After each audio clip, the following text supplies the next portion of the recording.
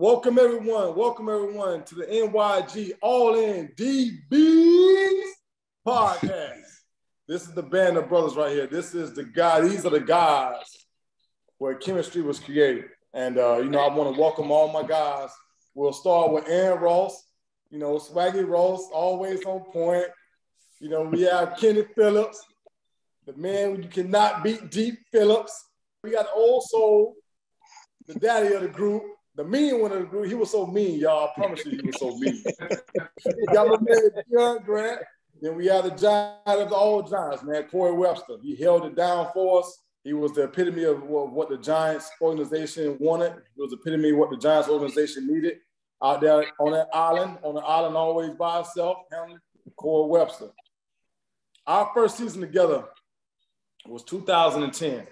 Deon came over from Seattle, where we played many battles over there in NFC West.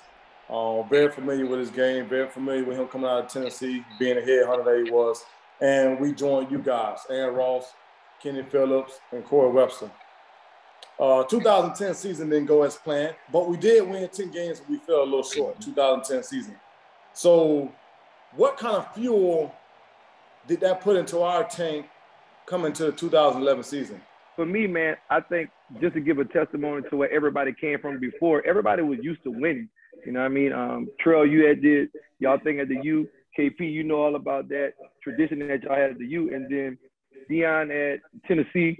A. Ross, you winning in Texas, hook 'em horns.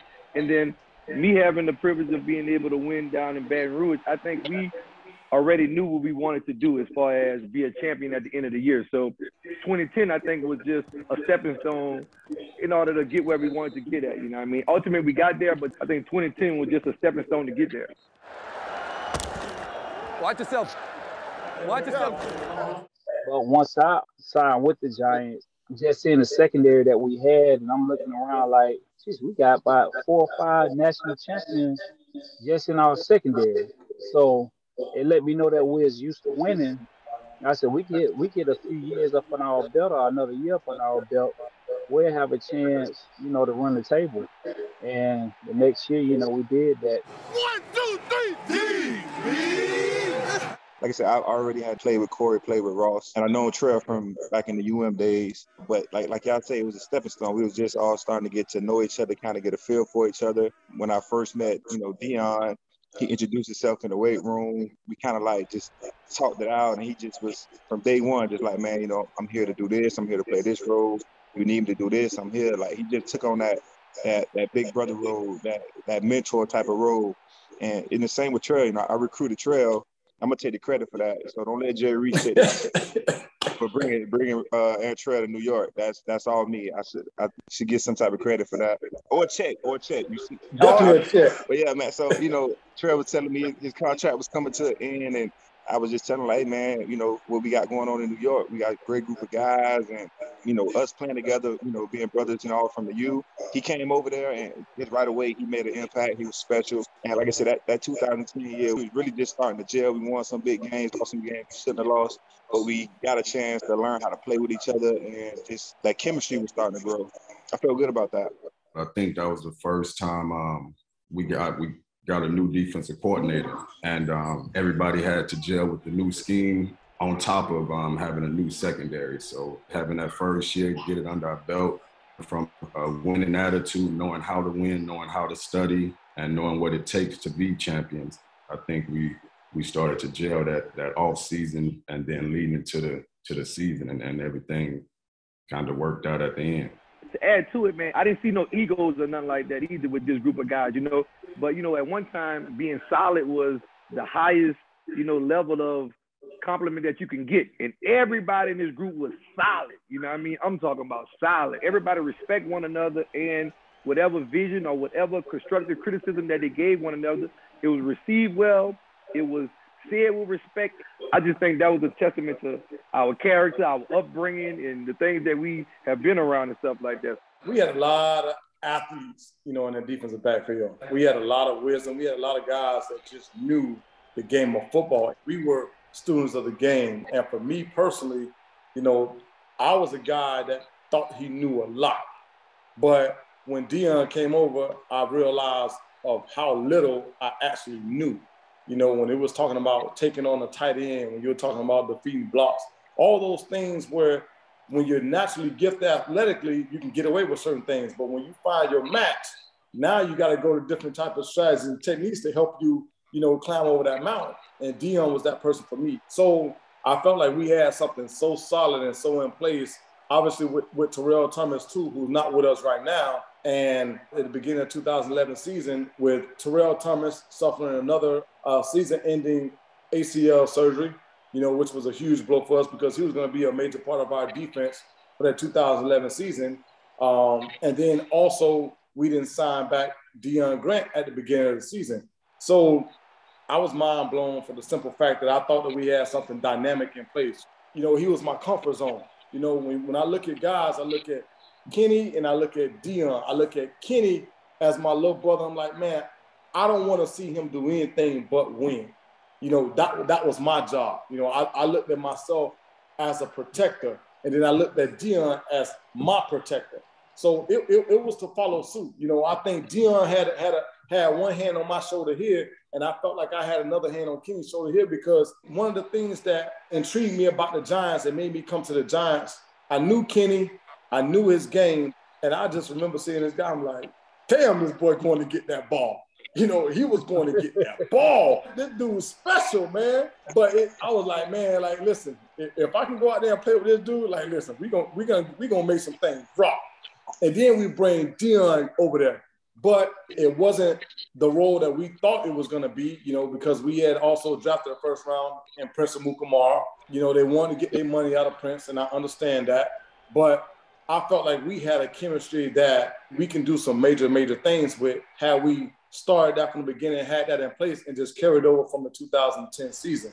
But beginning of that season, we didn't start off too good. I believe we ended up losing the season opener. But I think the game that really stuck out in my mind, where I felt like we started to make that transformation, it was a coming out party for Victor Cruz. I remember that was when we went down to Philly. Manning back to throw, zips one left, caught by Cruz, runs out of a tackle to the 40, up to midfield, makes another man miss to the 45, down the left sideline. There goes Cruz. 20, 15, 10, 5, touchdown Giants, 74 yards. And he does the salsa. Yeah, it was, listen, it was a long day in paradise, man. That boy was doing his thing. Deep ball toward the end zone, and it's caught for the touchdown by Cruz. He took it away from two defenders. What a play by Victor Cruz. I think in Philly, what you're talking about, we knew right then and there we'll fight for each other too. You know, we felt within each other that, hey, look, man, we gonna ride for each other. You know what I mean? From this point on, we about to make our mark right now. We're gonna finish this game. It ain't no pressure on us. Hey, right now, this is when we build this chain. Right now, we're a chain, and we stand strong until February, man. Let's go, man. Hey, link up on 3. 1, 2, 3, link up. That Philly game, our chemistry was just continuing to grow. Like, people don't understand, like, how tight we were, man. Like, we are literally like brothers, like blood brothers. Like, we are there for each other. We had each other back. We understood each other. We knew where each other was going to be on the field. Like, and that's what, when Deon came back, like I said, he got back to us late. Once he got back to us, we was complete.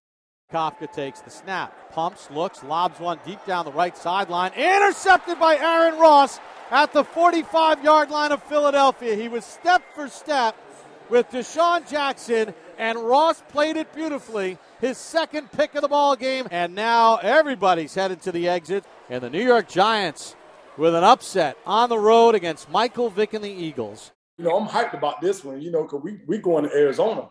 Now it's time for us to go back to Arizona. So I'm like, hey, you know, my stomping ground, the team I just left. Like I say, although there wasn't animosity, I still want to go out there and give it to him. I want to give it to him. You know, I want to give it to him. And, you know, it's a back-and-forth game. They had a pretty talented offense. You know, Kenny Wells at a running back who was toting that thing. Cobb handoff left for Wells, and he'll walk in for the touchdown. And that game, you know, I feel like, you know, I go out there and I do my thing. I feel like it was probably one of my better games, honestly, as a Giant. Second down and 8, off the play fake.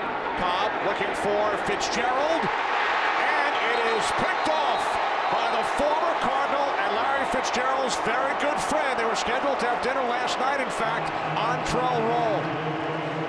Trey definitely balled out. He got it was like you say, the game was going back and forth, and he got the interception. He almost died. You see him, he picked it off. He smacked the ground. He almost died trying to get it, but hey, he put it on the line for the team, man, every week. I want to say he ran through me to get it, but I'm not mistaken. I did. He collided with a teammate, Webster. Both were going for the pick, and Rolle, credit him, held on to the football for the INT. Yeah, he saved me too, D, and took me out, D. It was kind of like the best of both worlds, you know what I mean? For Arizona game, man, we wasn't going to go out there and put a bad showing out for one of our brothers. Like, we got to ride for him, you know what I mean? And that happened throughout the year, too. But this trail game, you know what I mean? We don't care what happened, what the situation was. Man, we going to ride for him, you know what I mean? Like, yeah, we got his back, man, yeah. Throws one left down the sideline for Nix, who makes the catch for the touchdown! Hakeem Nix beat his man down the left sideline. And the Giants are going to win this one. Celebration on the Giants bench. And the Giant fans, many of them here in Arizona, exult in joy. We keep on winning, keep on playing, doing what we're supposed to. The bright lights only get bigger and bigger. That's what our best foot forward. Everybody knows what this game means. All right, so listen.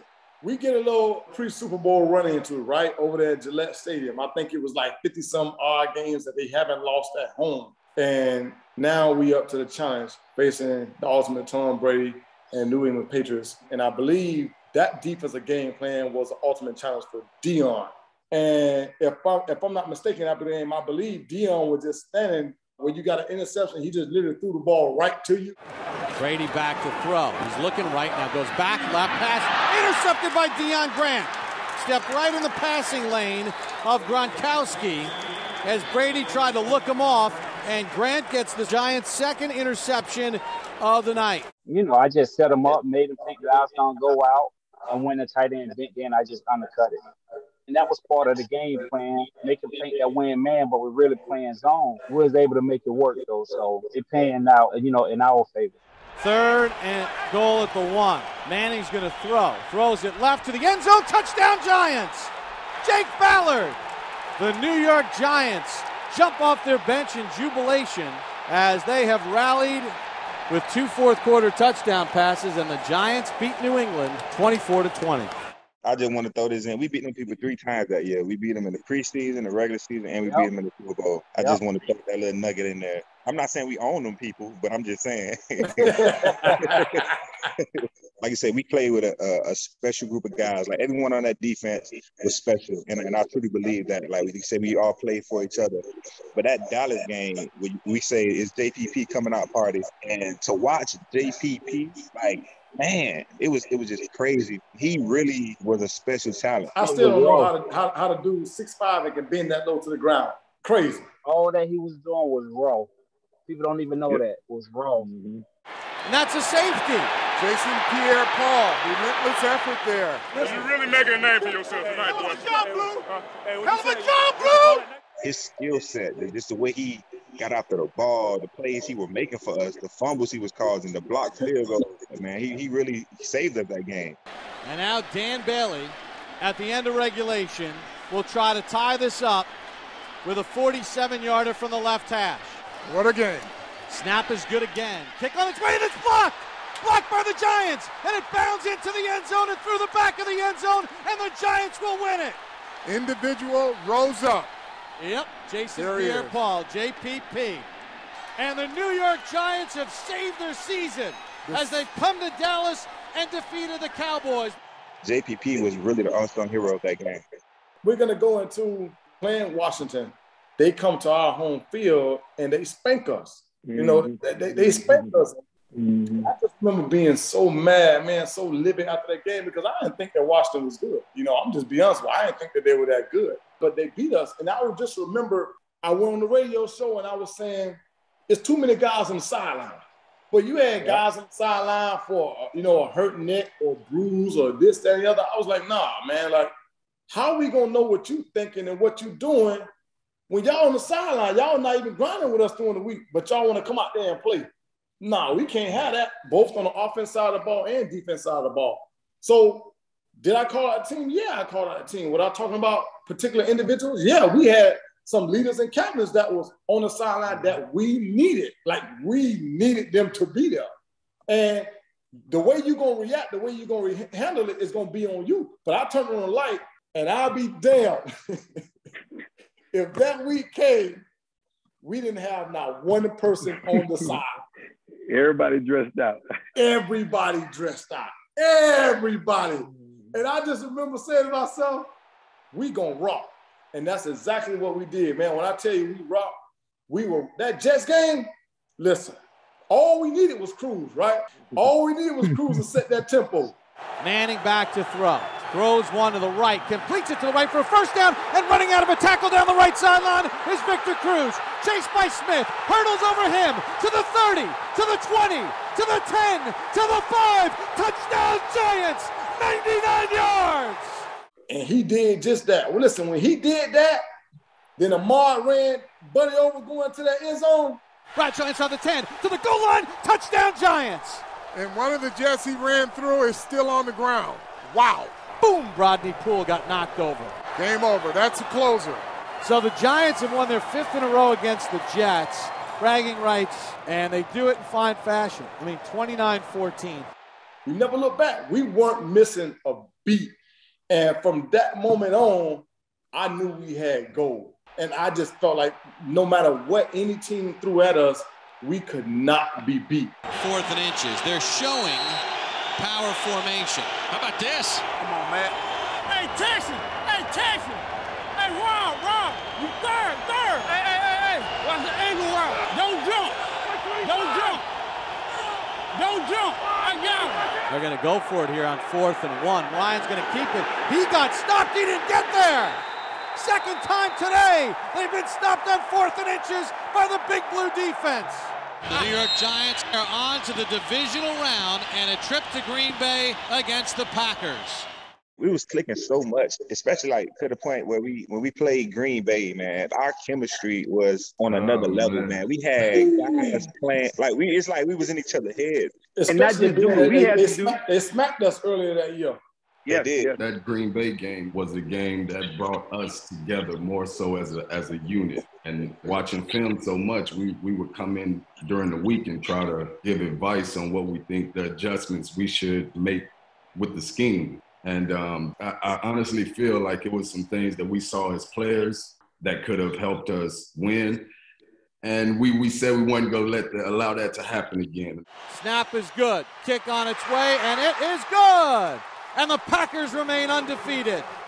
All they had to do was make us mad that they wanted to bring the best out of us, because when Green Bay beat us and we feel like we didn't put our best foot forward, we was pissed off, and we just couldn't wait to see them in the playoffs to go to Green Bay. That was probably like I think personally our best performance. Like we were so locked in. Everybody just knew what everybody was thinking, what everybody was doing. It wasn't no messed up coverage. Everything was just perfect. I felt like that was one of our perfect games.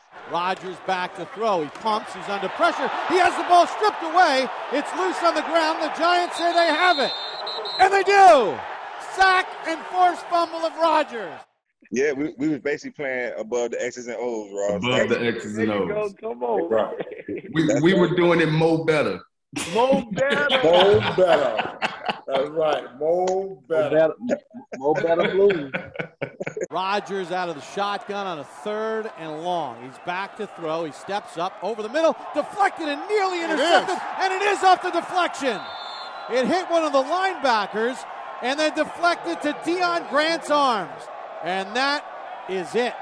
The New York Giants have eliminated the number 1 seed Green Bay Packers as they come to Lambeau Field and outplay Green Bay. They're all in. And we carried that same mentality to what I personally felt was our biggest challenge when we went up there and we played those San Francisco 49ers. And their defense was honestly the best defense in the league that year. There was a problem. They were honestly a problem. That's the game where I honestly became an Eli Manning fan, because I kept saying to myself, he done. He was getting up. He was taking some licks, man. He was really taking some shots, boy. Oh my God!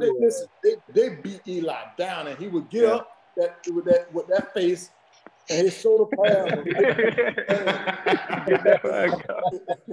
And Cruz was, Cruz was going to work in that slot. You hear me? Like, I was like, listen, when are they going to double team this man in the slot?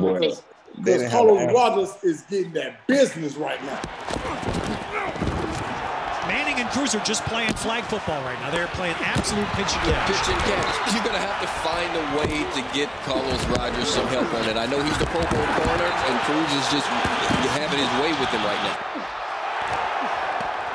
Cruz had 112 yards on 7 catches already. And then, you know, we had a great special teams play. Boots one, returnable for Williams from his own 20. Lost the ball, and the Giants say they have it, and they do! Knocked out by Jaquan Williams. Devin Thomas recovered it. I just felt like, man, listen, we were clicking so good, man. Like Lawrence Tynes from 31 yards to put the Giants in the Super Bowl against the Patriots. Kick on its way. It's got the distance, and it is good! And Lawrence Tynes has done it again. He's kicked the Giants to the 2nd Super Bowl in 4 years. Congratulations, Giants. We're going to the big one again.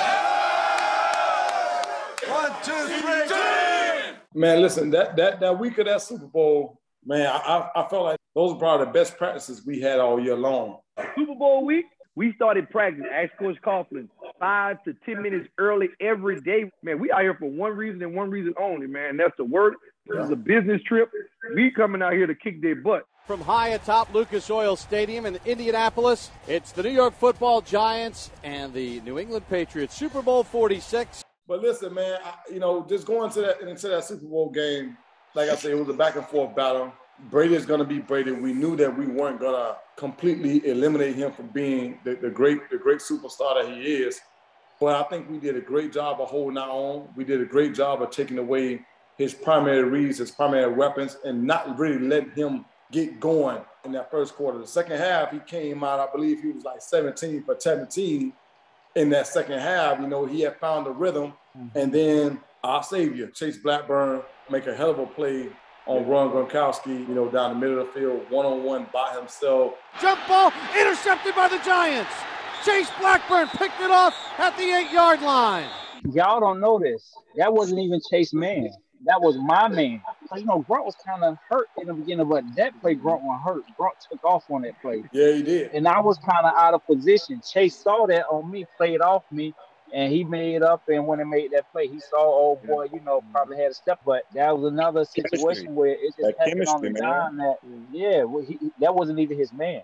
A lot of people don't even know that. You know, throughout the course of that game, you know, Tom Brady saying it's like throwing a ball through a forest. You know, he just couldn't see. His receivers, because our D-line kept coming at him, kept wreaking havoc. You know, they just made it real uncomfortable for him. We made it real uncomfortable for him in the back end. And, you know, it all boils down to a play, right? You got to play here, you got to play there. Eli throwing a ball that only Eli, in my eye, could have made that throw. Manning out of the shotgun set, and he's back to throw. Climbs the pocket. Deep ball down the left sideline, and it's going to be caught. Was he inbounds? Yes! What a catch. It's not quite David Tyree, but that is pretty close. Mario, honestly, not taking away anything from any other receiver, making a catch that only Mario could make, you know, with his balance and his sweet feet and just how he positioned his body and stayed in bounds, and just that safety made the best play on that ball that he could have possibly have made and still wasn't able to get there. That's just how good and how perfect that was of a play by Eli and more importantly, you know, by Manningham. But it all boils down to the Hail Mary, right? Brady's back. Brady's under pressure. Brady's chased. Brady heaves one down the middle of the field into the end zone. A jump ball. We got Corey and Ross on the corners. You got me at the nickel that's supposed to disrupt, you know, Wes Walker. Don't let him get down the field. We got KP and Deon, the big guys back there in the back to knock the ball down. I had one job, right? You know how they say you got one job? You got one job, right? Not to let Wes Walker get down the field. And what's the first thing I do? My legs could not move. Look, I saw that ball in the air, man. Oh, man. Let me tell you what Trey said, KP. We got high jumping KP and Deon back there. Man, what's going got to change? Hey, that's what he said. He don't got a chance. For real. The jump ball, and it's incomplete, and the ball game's over, and the Giants have won Super Bowl 46. still will. The heart of the champion. Finish is what Tom Coughlin said, and the Giants have finished off the Patriots in the Super Bowl for the second time in 4 years. Super Bowl ring! Yes! This is what we mean when we say all on deck, all in. We will not be denied. World champs. But you know what, man? Listen, we did that thing, man, and we were victorious, and we were relentless. We were a team that wanted it because we all came out there and we did it together, man. But we know as a group, as a defensive back group, we were extremely special. Our play spoke for itself, but we had a chemistry that was like no other. Like our chemistry, we weren't going to be denied. And more importantly, like I said, it wasn't a brotherhood. We were brothers, you know, and we would honestly do anything for one another. And I honestly, truly believe that if it came down to it, we would have laid our lives on the line for one another at that point in time. Like, there's no doubt about it. Trey, I don't believe you could have wrapped that up any better than that, man. I think you said everything that needed to be said right there. We did it for something bigger than just a ring, you know what I mean? That was a byproduct of what we was out there trying to display, and that was just respect, morals, values, principles, the things that we live on. And the world got to see that come together, man, and that was a byproduct of, you know, the ring was a byproduct of that. Hey, love y'all boys, man. You already know, hey, our group chat stay popping, and we always make sure we stay connected with each other, checking up on one another, make sure we stay locked and loaded, know what each other got going on, and that's who we are. You know, like I said, it's not a brotherhood, we're brothers, and I love y'all boys, and I appreciate y'all for joining us on this New York All In podcast for the DBs. Hey, I'm gonna end this with one thing though. Hey, Webby, you got 2 rings. Oh, Lord. I got a ring. Ross, you got a ring, Ross? I got 2 of them things. You got 2 of them things? Deon, 13 years later, you got a ring? I got one. I got a ring, too. You got a ring. Hey! You got a ring, too. He got a ring. He got a ring, too. You got a ring. He got a ring, too. I love y'all boys, man. Hey, that's the NY All In podcast for the DBs. We coming to you live. The only way you're going to get it. Holla. Love y'all boys. Love y'all, babe. Well, is it done? Yep, all done. Okay, I'm gonna put on my game now. Yeah.